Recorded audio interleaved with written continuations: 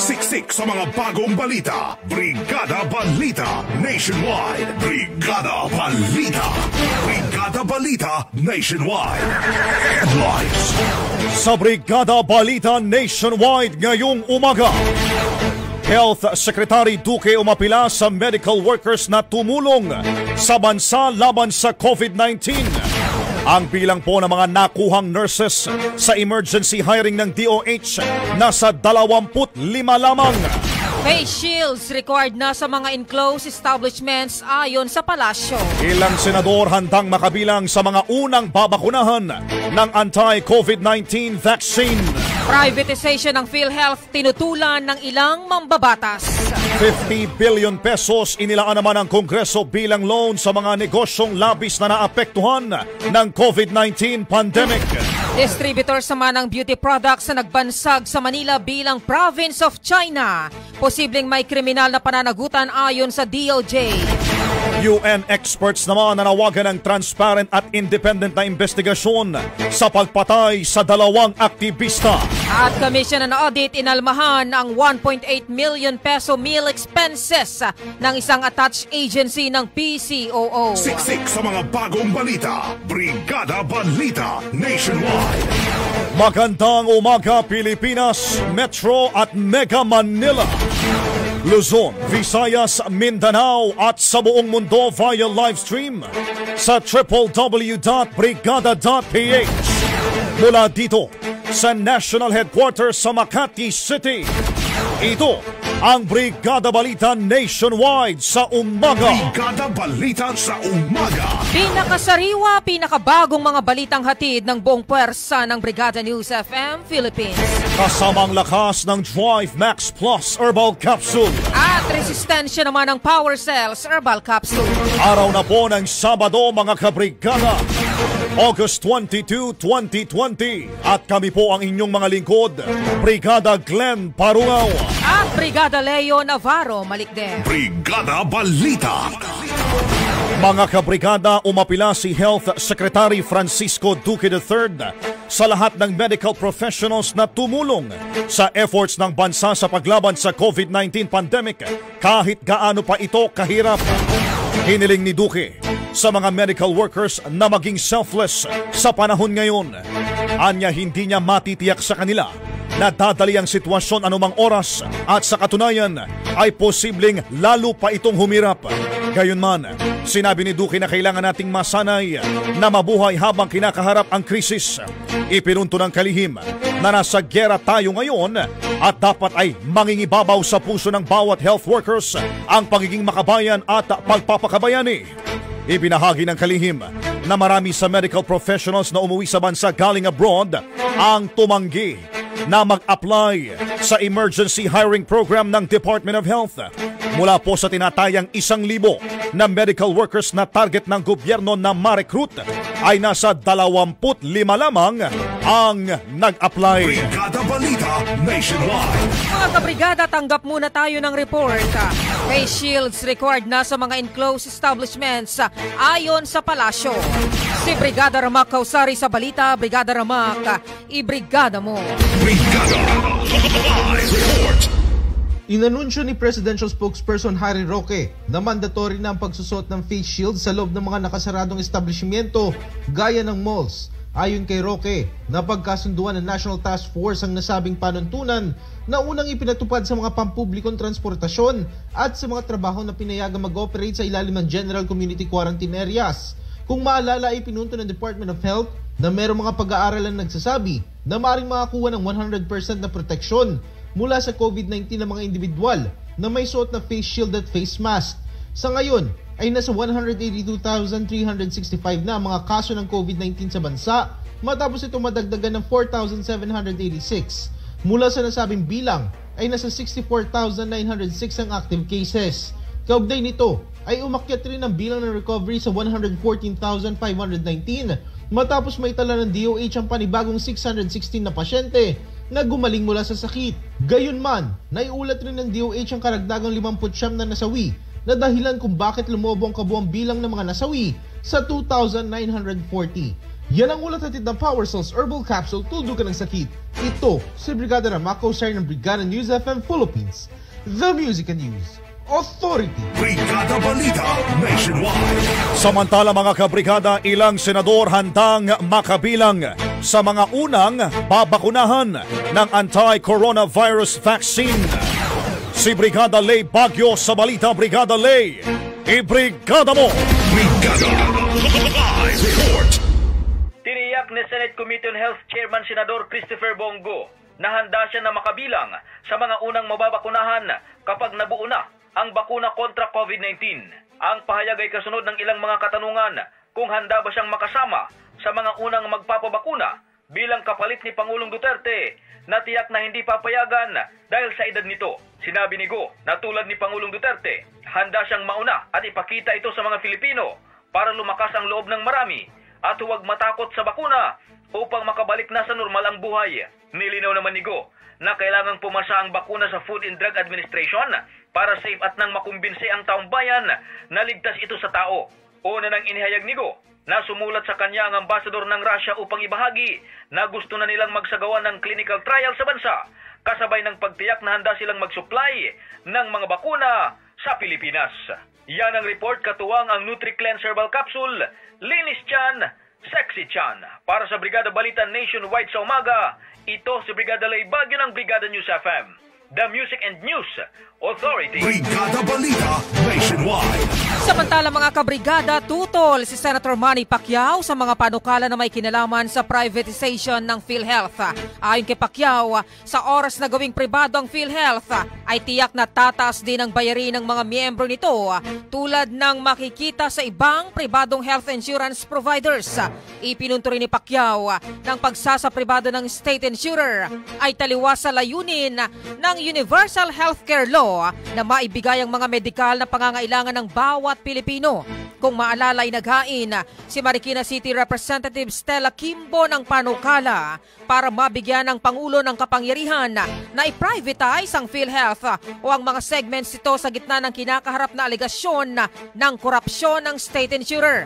Samantala, naniniwala naman si Pacquiao na posibleng makaiwas ang mga tiwaling opisyal ng PhilHealth sa mga posibleng pananagutan nito sakaling maisapribado ang korporasyon dahil tanging estafa o civil damages lamang ang maikakaso sa kanila. Giit pa ng senador na imbis na isapribado ang PhilHealth ay dapat makulong na lamang ang mga korap na opisyal nito at ma-overhaul ang ahensya at mapalitan ang mga tauhan nito ng mga honest, dedikado at competent na mga tao. Brigada Balita. 50 billion pesos naman mga kabrigada, inilaan po ng Kongreso bilang loan sa mga negosyong labis na naapektuhan ng COVID-19 pandemic. Ang detalye ng balita mula kay Brigada Jen Bayot. Brigada Jen, ibrigada mo! Brigada Live Report. Handa ang gobyerno na magbigay ng 50 billion pesos na halaga ng soft loans sa mga negosyo na labis na naapektuhan ng COVID-19 pandemic. Makikita ang nasabing halaga sa ilalim ng Bayanihan to Recover as One Act o Bayanihan 2 na inaprobahan sa Bicameral Conference Committee at naratipikahan sa Senado noong Huwebes ng gabi. Makukuha ng micro, small and medium enterprises at ng mga negosyo sa sektor ng transportasyon, turismo at agrikultura ang pinakamalaking bahagi ng pondo sa 165.5 billion na stimulus program. Ipinaliwanag ni Deputy Speaker El Rey Villapuerte, head ng House Contingent sa BICAM panel, na ang pondo para sa loans ay ibibigay sa government financial institutions, partikular na sa Land Bank of the Philippines, Development Bank of the Philippines, Philippine Guarantee Corporation at Small Business Corporation. Iginiit ni Villapuerte na pabibilisin nito ang rehabilitasyon at recovery ng mga negosyo at industry na labis na naapektuhan ng maraming buwan na lockdown na iniimplementa para labanan ng pandemya. Ipinunto naman ni Speaker Alan Peter Cayetano na inuotorisa ng panukalang batas ang GFIs na huwag mag-require ng collateral para sa loans na hindi lalampas sa 3 million pesos at payable sa loob ng 3 taon. Ibinunyag rin ni Cayetano na nasa 10 bilyong piso ang mapupunta sa Small Business Corporation para paigtingin ang COVID-19 Assistance to Restart Enterprises Program nito na titiyak sa additional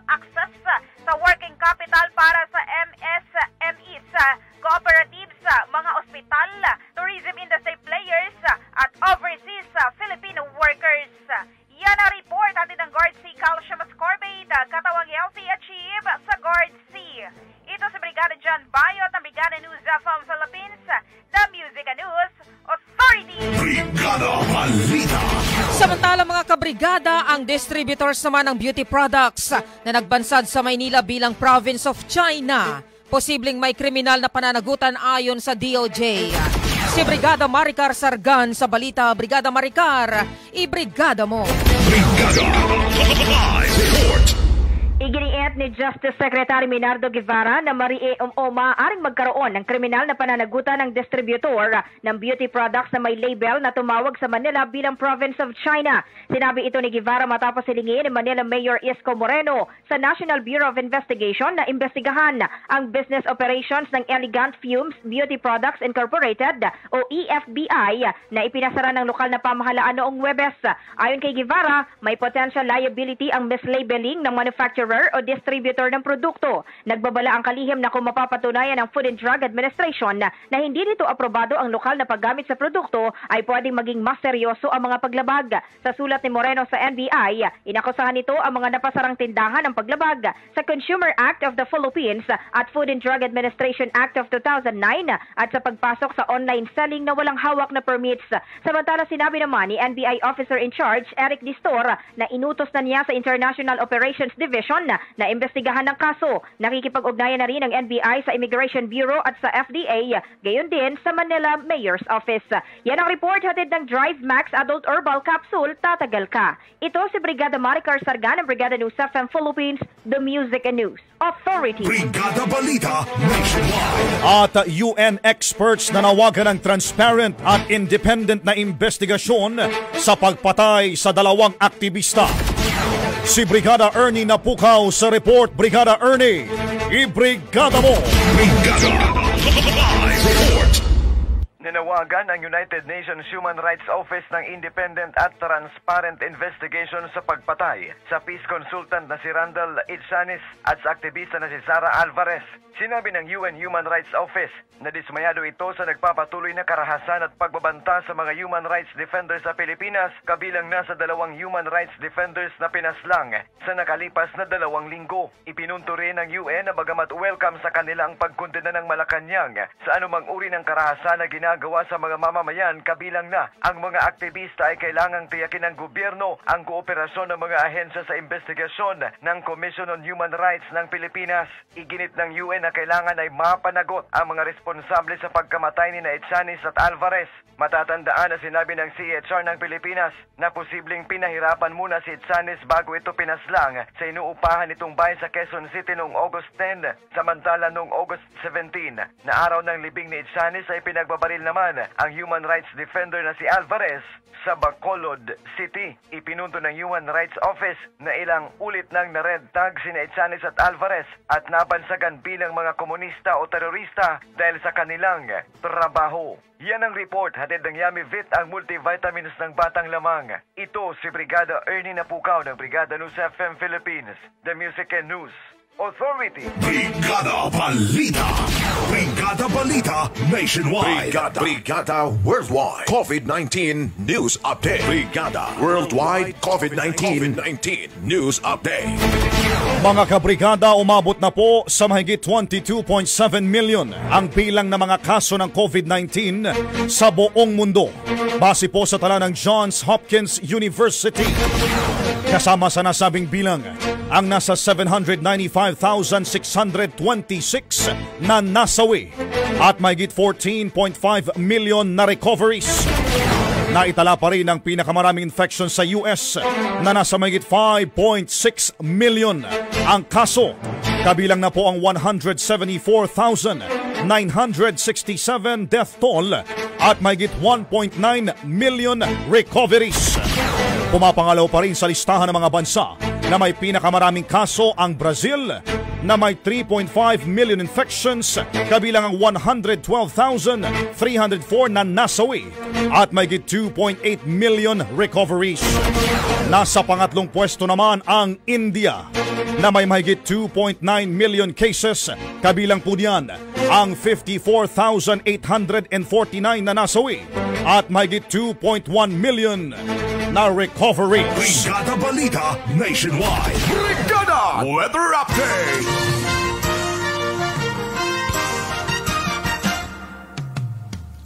Mga Brigada, asahan na pong uulanin ng Northern at Central Luzon ngayong weekend dahil sa Tropical Depression Igme. Huling namataan ng TD Igme sa layong 285 kilometers sa northeast ng Basco, Batanes. Taglay ng bagyo ang lakas ng hangin na papalo sa 55 kilometers per hour malapit sa gitna at bugsong aabot naman sa 70 kilometers per hour. Kumikilos ito papunta sa hilagang direksyon na meron pong bilis na 15 kilometers per hour. Sa ngayon ay wala ng direktang epekto ang igme sa bansa, ngunit pinalalakas ito ang hanging habagat na nagdadala naman ng pag-ulan sa ilang bahagi ng Luzon, kabilang na po ang Metro Manila, Ilocos Region, Cordillera Administrative Region, Cagayan Valley, Central Luzon at ang probinsya ng Rizal. Dahil papalayo naman ang direksyon ng igme sa bansa, ay hindi nagtaas ng tropical cyclone wind signal ang pag-asa. Meron namang cloud clusters ang namumuo sa may bahagi naman po ng Mindanao. Magdadala ito ng pag-ulan doon, ngunit base sa assessment ng pag-asa ay mababa ang tsansa na mabuo ang mga kaulapan sa isang weather disturbance sa mga susunod na araw. Magiging maaliwalas naman po ang panahon sa nalalabing bahagi ng bansa, ngunit may tsansa pa rin ng pulupulong pag-ulan dahil sa localized thunderstorms. Brigada Balita. Samantala mga kabrigada, para sa ating foreign exchange rate update ngayong umaga po ng Sabado. Sa palitan ng piso kontra US dollar 48.61, Canadian dollar 36.92, Singaporean dollar 35.47, Chinese yuan naman 7.03, Saudi Riyal 12.97, sa euro mga kabrigada 57.39 at sa Japanese yen sa 46 centavos. Siksik sa mga bagong balita. Brigada Balita Nationwide. At mga kabrigada sa buong bansa, inyo pong napakinggan ang Brigada Balita Nationwide sa umaga. Mga trending na balitang kinalap ng Brigada News FM Philippines, katuwang ang Drive Max Plus, Power Cells, NutriCleanse, Guard C, Fast Relax, Curamed, Panamed, Drive Max Coffee at ang Yummy Vit. Available po sa lahat ng branches ng Watson, South Star, The Generics Pharmacy, Rose Pharmacy at Brigada Pharmacies nationwide. Para sa Brigada News FM ng Brigada Mass Media Corporation, the biggest marketing media company in the country, kami po ang inyong mga naging lingkod, Brigada Leo Navarro Malikden. At Brigada Glenn Parungaw, maraming salamat po sa inyong pakikinig. At mula dito sa National Headquarters sa Makati City, ito po ang 104.7 Brigada News FM, the Music and News Authority.